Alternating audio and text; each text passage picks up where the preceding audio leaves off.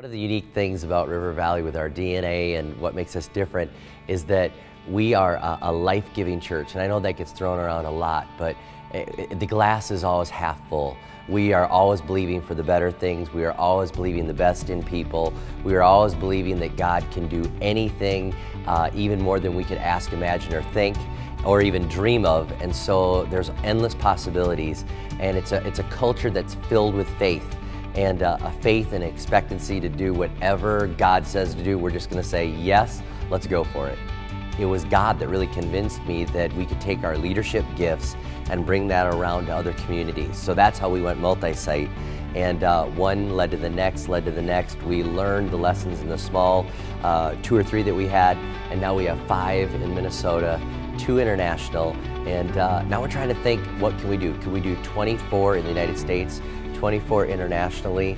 And we just think that as long as we can have the leaders, as long as we can have the financing, and as long as we can have the open door in the communities, I think we can go wherever the Lord opens the door.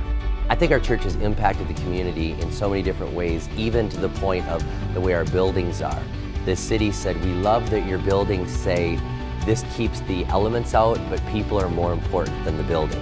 So our ministries reflect that, our buildings reflect that, the way we spend our finances reflects that, and it says people are more important. And so I think that makes people outside the church pay attention. I think it makes people giving inside the church more excited to say our resources are going to reach people. And I think that just underscores everything we do in the church, and it moves us forward just at a greater speed than we ever thought possible.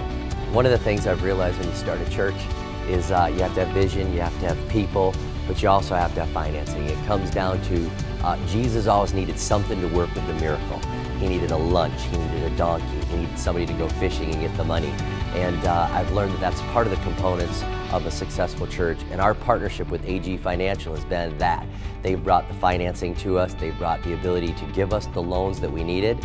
And even at a time when we were down and out, they took a risk and a step of faith on us that went outside of normal, that showed a partnership that said, hey, we're really in this with you. And we can't say enough good about AG Financial.